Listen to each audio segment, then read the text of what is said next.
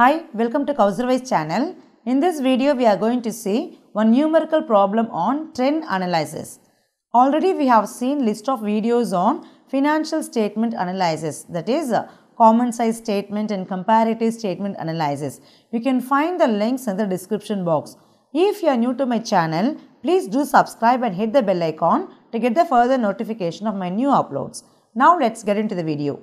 Before we see the numerical problem, let us understand the meaning of trend analysis. Trend analysis evaluates an organization's financial information over a period of time. So often it is used to evaluate each line of items on the income statement as well as balance sheet. There is a formula to find out trend percentage. The formula is current year data divided by base year data into 100. So this percentage, that is trend percentage, is applicable for each and every item of income statement as well as balance sheet informations. Now we will see one numerical problem to have a better understanding of trend analysis. Look at the problem. From the following data, you are required to calculate the trend percentages taking 2018 as base year. So here they have clearly mentioned that 2018 data is the base information. Based on that, we are going to calculate trend percentage for the rest of the 3 years. See the information. Here they have given all the values, amounts in thousands. See, under particulars, they have given sales minus cost of sales. You will be getting gross profit. And then from gross profit minus selling expense, you will be getting net operating profit. So this is the information they have given for 2018, 2019, 2020 and 2021. With this information, they ask you to prepare trend percentages taking 2018 as base year. Now let us see the solution to prepare trend percentages. Look at the solution table. Statement showing trend percentages for the period 2018 to 2021. Particulars: year end, at the end of 2018, 19, 20, 21, all the data, that is rupees in thousands. So that is given in the problem. No, we are going to record the particulars and the data from the question as it is. After recording all the information, we are going to calculate trend percentages. Base year is 2018. So this information is given in the problem. No, based on that, we are going to calculate trend percentage for all the other years. Now let us see the question. Look at the question. Just copy the particulars and amount for 2018, 19, 20, 21 in the solution table.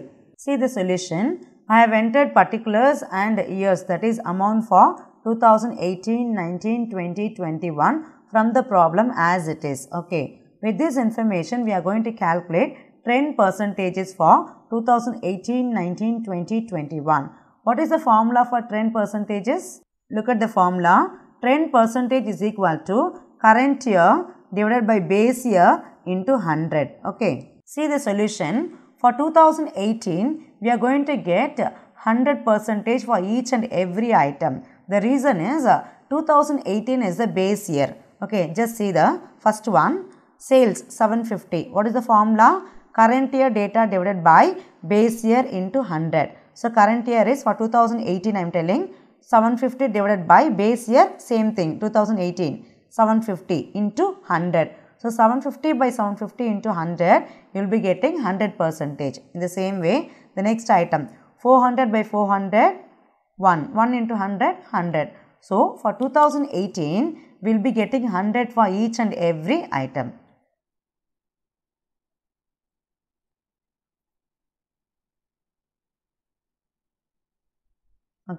In the same way, we need to calculate trend percentage for 2019, 20, 21.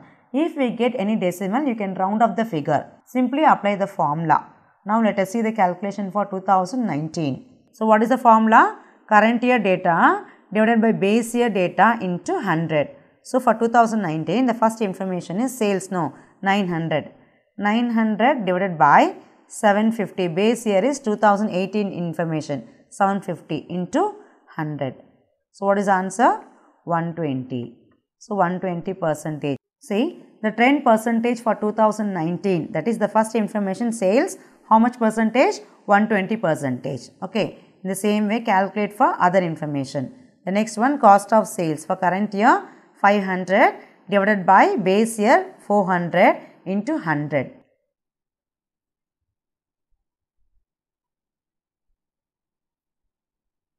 Answer 125%. So enter 125%. In the same way, we need to calculate trend percentage for each and every individual item. Okay, for 2019, the next information is GP. Gross profit 400 divided by 350 into 100, 114%. The next information, selling expense 80 divided by 50 into 100, 160%. Then the net operating profit 320 divided by 300 into 100, 107%. Okay, in the same way, we are going to calculate trend percentage for 2020 as well as 2021. For 2020, 1250 divided by base year same 2018, 750 into 100, 167. You have to round off the figure, okay. And then the next item, cost of sales for 2020, 650 divided by base year 400 into 100, 163%. Then gross profit for 2020, 600 divided by base year is 2018, no, 350 into 100, 171%. The next one, selling expense for 2020, 100 divided by 50 into 100, 200%. Okay, so now net operating profit for 2020, how much? 500. So 500 divided by base year 300 into 100, 167%. Now calculate percentage for 2021. So 2021 is the current year, no. So current year 1500 divided by base year 750 into 100, 200%. Next 750 divided by 400 into 100, 188. Then 750 divided by 350 into 100, 214. Then 120 divided by 50 into 100, 240%.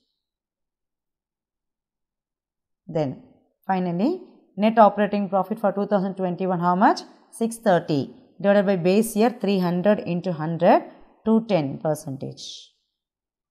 That's all. So this is the way to calculate trend percentage for each and every year, taking 2018 as a base year. So according to the problem only, we have considered 2018 as a base year. Okay. Hope you understand the video. In the next video, we will see ratio analysis. You can find the links in the description box. Hope you like this video. Please hit the like, comment, subscribe and share with your friends. Thank you.